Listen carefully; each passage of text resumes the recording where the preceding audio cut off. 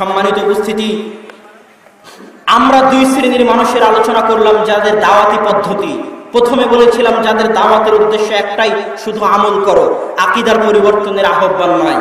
দুই, তাদের কথা বলেছিলাম যারা তিন শ্রেণীর মানুষ, যারা খারিজি, যারা শিয়া আল ইখওয়ানুল মুসলিমিন এবং তাদের মতাদর্শে বিশ্বাসী, দেশে যারা তথাকথিত ইসলামী রাজনীতি করে, তাদের একটাই উদ্দেশ্য যে রাষ্ট্র ক্ষমতা দখল করতে হবে, রাষ্ট্র ক্ষমতার মালিক হতে হবে, এটাই তাদের উদ্দেশ্য। তৃতীয় পন্থী যারা, যাদেরকে আমরা সালাফি বলে থাকি, তাদের যে দাওয়াতি মানহাজ, এই দাওয়াতি মানহাজ কি? এই দাওয়াতি মানহাজের উপর সংক্ষিপ্ত কথা বলে বক্তব্যের ইতি টানবো ইনশাআল্লাহুল আজিজ। সালাফিদের দাওয়াতি মানহাজের কথা বলার শুরুতে বলতে চাই যে রাসূল সাল্লাল্লাহু আলাইহি ওয়াসাল্লাম হাদিসে বলেছেন, লা তাযালু তায়ফাতুম মিন উম্মতি যাহিরিনা আলাল হক লা ইয়াদুররুহুম মান খাযালাহুম। জেনে রাখো, আমার উম্মতের মধ্যে একদল মানুষ চিরদিন হকের উপর টিকে থাকবে, তারা কিয়ামত পর্যন্ত হকের উপর টিকে থাকবে। কেউ যদি তাদের ক্ষতি করতে চায়, বিন্দুমাত্র ক্ষতি করতে পারবে না। এই যে দলের কথা, এই যে সম্প্রদায়ের কথা, এই যে জামাতের কথা রাসূল সাল্লাল্লাহু আলাইহি ওয়াসাল্লাম বললেন, যারা কিয়ামত পর্যন্ত হকের উপর টিকে থাকবে, তাদের কি বলা হয়? ফিরকায়ে নাজিয়া, তাদের কি বলা হয়? তায়েফা মানসুরা, তাদের কি বলা হয়? গুরাবা। রাসূল সাল্লাল্লাহু আলাইহি ওয়াসাল্লাম এক হাদিসে বলেছেন যে ওয়ালা আল ইসলামু গরিবান, ইসলাম গরিব অবস্থায় শুরু হয়েছে, অপরিচিত অল্প সংখ্যক মানুষ দিয়ে শুরু হয়েছে। ওয়া সায়াউদু কামা বাদা, যেমন অল্প সংখ্যক মানুষ দিয়ে শুরু হয়েছিল, তেমন অল্প সংখ্যক মানুষের নিকটে ফিরে আসবে। ফাতুবা লিল গুরাবা, আর এই অল্প সংখ্যক মানুষদের জন্য রয়েছে সুসংবাদ। তাই ফিরকায়ে নাজিয়া বলেন, তায়েফা মানসুরা বলেন, আর গুরাবা বলেন, সকলেই একটি জামাত, একটি দলের নাম, যাদেরকে আমরা আহলুস সুন্নাত ওয়াল জামাত বলি, যাদেরকে আমরা আহলুল হাদিস বলি, যাদেরকে আমরা আসহাবুল হাদিস বলি, তাদেরকে উদ্দেশ্য করে, এবং যাদেরকে আমরা সালাফিও বলি। এই ফিরকায়ে নাজিয়ার কারা অন্তর্ভুক্ত হবে? কেননা এই ফিরকায়ে নাজিয়ার মানহাজ আমরা আলোচনা করব, দাওয়াতি কাজে তাদের মানহাজ কি। এই ফিরকায়ে নাজিয়ার কারা অন্তর্ভুক্ত হবে এই বিষয়ে বলতে গিয়ে বলতে চাই, ফিরকায়ে নাজিয়া কোন নির্দিষ্ট সময়, কোন নির্দিষ্ট স্থান, কোন নির্দিষ্ট সংগঠন, কোন নির্দিষ্ট দল, কোন নির্দিষ্ট ব্যক্তি, কোন নির্দিষ্ট প্রতিষ্ঠানের সাথে খাস নয়। ফিরকায়ে নাজিয়া বাংলাদেশের সাথে খাস নয়, ফিরকায়ে নাজিয়া ভারতের সাথে খাস নয়, ফিরকায়ে নাজিয়া এরকম নয় যে রাসূলের যুগে ছিল আজ আর থাকবে না, কোন নির্দিষ্ট যুগের সাথেও খাস নয়। আবার ফিরকায়ে নাজিয়া কোন দলের পৈতৃক সম্পত্তিও নয়, যে ব্যক্তি শুধু ওই দলের ফরম পূরণ করে ওই দলের সদস্য হলে, ওই দলের ভিতরে ঢুকলে সেই তবে ফিরকায়ে নাজিয়ার অন্তর্ভুক্ত হবে, এইরকম কিছু ফিরকায়ে নাজিয়া নয়। ফিরকায়ে নাজিয়া কারো পৈতৃক সম্পত্তি নয়। ফিরকায়ে নাজিয়া একটি বৈশিষ্ট্যের নাম, একটি পথের নাম। ওই বৈশিষ্ট্য যাদের মধ্যে পাওয়া যাবে, যারা ওই পথে আছে, যে কালেই থাকুক, যেই জায়গাতেই থাকুক, যে সময়েই থাকুক, যে প্রতিষ্ঠানেই থাকুক, যে দলেই থাকুক, আর জঙ্গলেই থাকুক, তারা সকলেই ওই ফিরকায়ে নাজিয়ার অন্তর্ভুক্ত বলে গণ্য হবে। ফিরকায়ে নাজিয়ার পরিচয় যখন রাসূল সাল্লাল্লাহু আলাইহি ওয়াসাল্লামকে জিজ্ঞেস করা হয়েছিল, তখন তিনি বলেছিলেন, মা আনা আলাইহি ওয়া আসহাবি। ফিরকায়ে নাজিয়ার বৈশিষ্ট্য হচ্ছে, আজকে আমি এবং আমার সাহাবীরা যেই বৈশিষ্ট্যের উপর প্রতিষ্ঠিত আছি, এই বৈশিষ্ট্যের উপর যারা প্রতিষ্ঠিত থাকবে, তারাই হচ্ছে ফিরকায়ে নাজিয়া। এই হাদিসকে সামনে রেখে আল্লামা নাসিরউদ্দিন আলবানী রাহিমাহুল্লাহ লিখছেন যে মুসলমানদের বর্তমান যুগে ইসলামী বিপ্লবের দুইটাই মাধ্যম, দুইটাই পদ্ধতি। এক আত-তাসফিয়া, দুই আত-তারবিয়া। তাসফিয়া মানে কি?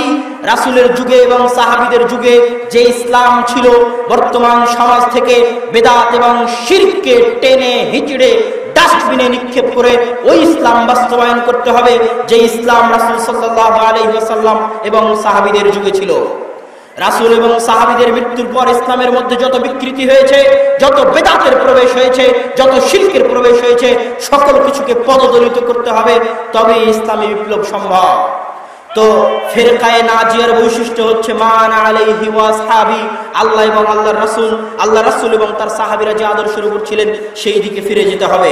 সম্মানিত উপস্থিতি, ফিরকায়ে নাজিয়ার দ্বিতীয় বৈশিষ্ট্য হচ্ছে ফাহমুন নুসুস বিফাহমিস সালাফ।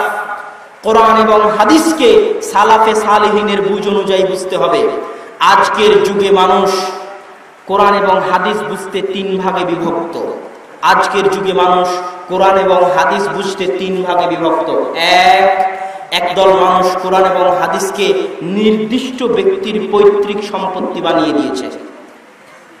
কোরআন এবং হাদিস আমি শুধু আবু হানিফা রাহিমাহুল্লাহর বুঝ অনুযায়ী নিব, তার ব্যাখ্যা অনুযায়ী নিব, এর বাইরে কারো ব্যাখ্যা, কারো বুঝ, কারো কথা, কারো ফতোয়া আমি গ্রহণ করব না। তথা কোরআন এবং হাদিস নির্দিষ্ট ইমামের পৈতৃক সম্পত্তি। আমি নির্দিষ্ট মাযহাবের অনুসারী, আমার মাযহাবের ইমাম আমার মাযহাবে যা আছে, যেভাবে আছে শুধু তাই মানব। এটা হচ্ছে একদল মানুষের কোরআন এবং হাদিস বুঝার পদ্ধতি। দুই, আরেক দল মানুষ কোরআন এবং হাদিস বুঝে নিজ বুঝ অনুযায়ী। আজকে দেখবেন বহু মানুষ এমন আছে, দুইটা বুখারী বাংলা কিনে নিয়েছে, দুইটা মুসলিম বাংলা কিনে নিয়েছে, তারপরে নিজে নিজে হাদিস পড়ে নিজে নিজেই তার ব্যাখ্যা করে নিজে নিজেই ফতোয়া দিয়ে দিচ্ছে, তথা নিজের বুঝ অনুযায়ী কোরআন হাদিস বুঝছে। আর আরেক দল মানুষ যারা ফিরকায়ে নাজিয়ার অন্তর্ভুক্ত, তাদের বৈশিষ্ট্য হচ্ছে তারা সালাফে সালেহিনের বুঝ অনুযায়ী কোরআন এবং হাদিস বুঝতে চায়। সালাফে সালেহিন কারা? রাসূল সাল্লাল্লাহু আলাইহি ওয়াসাল্লাম বলছেন, খায়রুন নাসি কারনি, জেনে রাখো সর্বশ্রেষ্ঠ সময়, সর্বশ্রেষ্ঠ যুগ হচ্ছে আমার যুগ। সুম্মাল্লাযীনা ইয়ালুনহুম সুম্মাল্লাযীনা ইয়ালুনহুম, তারপরের শ্রেষ্ঠ যুগ হচ্ছে তারপরের শ্রেষ্ঠ যুগ হচ্ছে তারপরে। এই হাদিস প্রমাণ করে যারা আগে চলে গেছেন তারা শ্রেষ্ঠ, তাদের কথা আমাদেরকে গ্রহণ করতে হবে। আল্লাহ সুবহানাহু ওয়া তাআলা সূরা তাওবার 100 নম্বর আয়াতে বলছেন, ওয়াসাবিকুনাল আউয়ালুন, যারা আগে চলে গেছে মুহাজির এবং আনসারদের মধ্যে থেকে, ওয়াল্লাযীনা তাবাউহুম বিইহসান, আর পরবর্তীতে যারা এই মুহাজির এবং আনসারদের অনুসরণ করবে তাদের উপর আল্লাহ সুবহানাহু ওয়া তাআলা সন্তুষ্ট।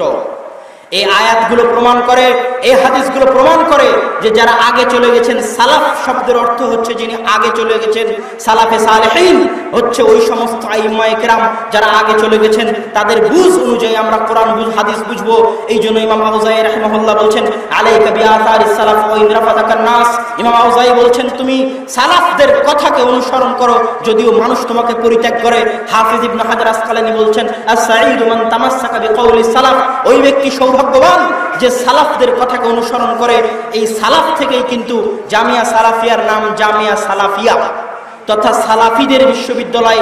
ওই সালাফি যারা কোরআন এবং হাদিস নিজের বুঝ অনুযায়ী বুঝে না, যারা কোরআন এবং হাদিস কোনো ব্যক্তির পৈতৃক সম্পত্তিও মনে করে না, যারা কোরআন এবং হাদিস সালাফি সালেহিনের বুঝ অনুযায়ী বুঝে। আমার বক্তব্য আমি শেষের দিকে নিয়ে যাব।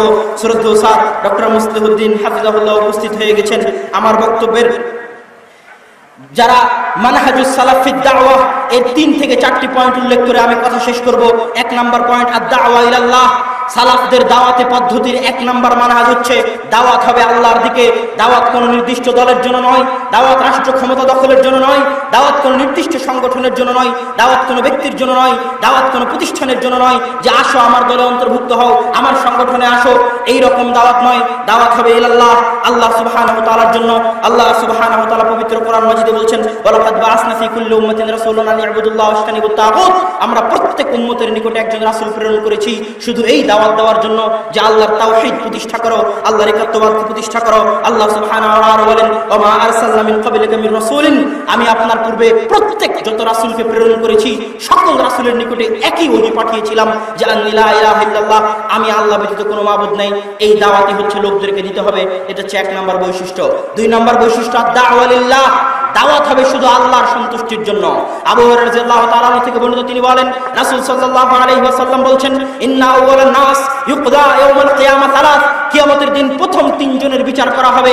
একজন হচ্ছে ওই ব্যক্তি যে আল্লাহর রাস্তায় তার জীবন দিয়ে দিয়েছে। আপনি এখানে 2 দিন সময় দিয়েছেন, 10 টাকা দিয়েছেন।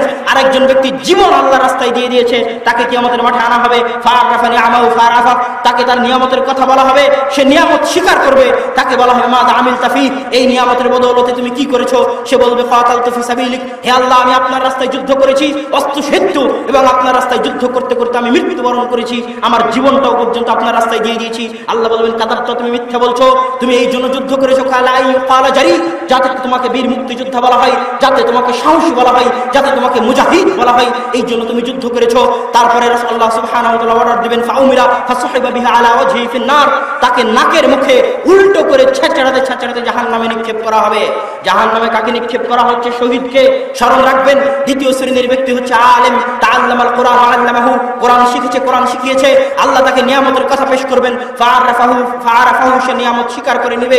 তখন আল্লাহ বলবেন মাযা আমিলতা ফি, এই নিয়ামতের বদৌলতে তুমি কি করেছো? সে বলবে তাআল্লামতুল কোরআন ওয়া আল্লামতু, হে আল্লাহ আপনি আমাকে যে নিয়ামত দিয়েছিলেন এই নিয়ামত দিয়ে আমি কোরআন শিখেছি এবং কোরআন শিখিয়েছি, কোরআন এবং হাদিস পড়েছি এবং মানুষকে পড়িয়েছি। তখন আল্লাহ সুবহানাহু ওয়া তাআলা বলেন কাযাবতা, তুমি মিথ্যা বলছো, তুমি এই জন্য কোরআন পড়েছো যেন তোমাকে আলেম বলা হয়, যেন তোমাকে কারি বলা হয়। ফাউমিরা বিহি ফাসুহিবা আলা ওয়াজহি ফিন-নার, তখন নির্দেশ দেওয়া হবে তাকে নাকের উপরে ছাঁচড়াতে ছাঁচড়াতে জাহান্নামে নিক্ষেপ করা হবে। এরপরে তৃতীয় ব্যক্তি উপস্থিত করা হবে, দানশীল দানবীর, তাকে বলা হবে আল্লাহ সুবহানাহু ওয়া তাআলা তোমাকে অনেক মাল দিয়েছিলেন। ফাআরাফা, সে তার নিয়ামতের স্বীকার করবে। তাকে বলা হবে মাযা আমিলতা ফি, এই টাকা দিয়ে এই ধন দৌলত দিয়ে তুমি কি করেছো? সে বলবে হে আল্লাহ মা তারাকতু সাবিলান, এমন কোন রাস্তা আমি ছাড়িনি যেই রাস্তায় একটা টাকা দান করলে আপনি খুশি হবেন, সেই রাস্তায় আমি টাকা দান করেছি। এমন কোন রাস্তা ছাড়িনি যেই রাস্তায় একটা টাকা দান করলে আপনি খুশি হবেন, সেই রাস্তায় আমি টাকা দান করেছি। আল্লাহ বলবেন কাযাবতা, তুমি মিথ্যা বলছো, তুমি এই জন্য দান করেছো যেন তোমাকে দানবীর বলা হয়, জাওয়াদ বলা হয়, দানশীল বলা হয়। তাকে নির্দেশ দেওয়া হবে জাহান্নামে তাকে নাকের ভরে ছাঁচড়াতে ছাঁচড়াতে নিক্ষেপ করা হবে। সম্মানিত উপস্থিতি, কোন সুদখোরকে জাহান্নামে নিক্ষেপ করা হচ্ছে না, কোন ঘুষখোরকে জাহান্নামে নিক্ষেপ করা হচ্ছে না, কোন জেনাকার ব্যক্তিকে জাহান্নামে নিক্ষেপ করা হচ্ছে না, কোন চোরকে জাহান্নামে নিক্ষেপ করা হচ্ছে না। জাহান্নামে নিক্ষেপ করা হচ্ছে শহীদকে, যে তার জীবন আল্লাহর রাস্তায় দিয়ে দিয়েছে। জাহান্নামে নিক্ষেপ করা হচ্ছে আলেমকে, যে তার পুরো জীবনটা কোরআন এবং হাদিস পড়তে ব্যয় করেছে। জাহান্নামে নিক্ষেপ করা হচ্ছে দানবীরকে, যে লক্ষ লক্ষ কোটি কোটি টাকা আল্লাহর রাস্তায় ব্যয় করেছে। কেন? ইখলাস ছিল না তাই, আল্লাহর সন্তুষ্টি ছিল না তাই। এই একটি হাদিসই এটার জন্য যথেষ্ট যে দাওয়াত হতে হবে লিল্লাহ, শুধুমাত্র আল্লাহর সন্তুষ্টির জন্য। যখন দাওয়াত হবে আল্লাহর সন্তুষ্টির জন্য, তখন যত বাধাই আসুক না কেন, কোনো বাধাই আপনার সামনে বাধা বলে মনে হবে না। জেল হোক, জুলুম হোক, ফাঁসি হোক, যখন দাওয়াত হবে আল্লাহর সন্তুষ্টির জন্য, তখন কিছুই আপনার কাছে কিছুই মনে হবে না, পানি মনে হবে। এই ঝড় বৃষ্টি যা কিছুই আসুক না কেন, সব কিছুকে উপেক্ষা করে আপনি থাকতে পারবেন যদি আপনার দাওয়াত হয় একমাত্র আল্লাহ সুবহানাহু ওয়া তাআলার সন্তুষ্টির জন্য। সম্মানিত উপস্থিতি, মানহাজ সালাফি সালেহিনের দাওয়াতি মানহাজের 3 নম্বর পয়েন্ট আল ইলমু ক্বাবলাল কওলি ওয়াল আমালি। দাওয়াত দিতে হলে আগে জ্ঞান হাসিল করতে হবে, জ্ঞান হাসিল করার পর দাওয়াত দিতে হবে। রাসূল সাল্লাল্লাহু আলাইহি ওয়াসাল্লাম বলেছেন আল উলামা ওয়ারাসাতুল আমবিয়া লা ইউরিসুনা দিনারান ওয়ালা দিরহামান বাল ইউরিসুনা ইলমান। জেনে রাখো, আলেমগণ হচ্ছে রাসূল সাল্লাল্লাহু আলাইহি ওয়াসাল্লামের উত্তরসূরি। আর আল্লাহর রাসূল টাকা পয়সা রেখে যায়নি, দিনার দিরহাম রেখে যায়নি, কি রেখে গেছেন? ইলম রেখে গেছেন। সেই ইলমের উত্তরসূরি হচ্ছে আলেমরা। এই জন্য আমি বলি আলেমগণ হচ্ছেন রাসূল ও রাসূলুল্লাহ, আল্লাহর রাসূলের রাসূল, আল্লাহর বার্তাবাহকের বার্তাবাহক।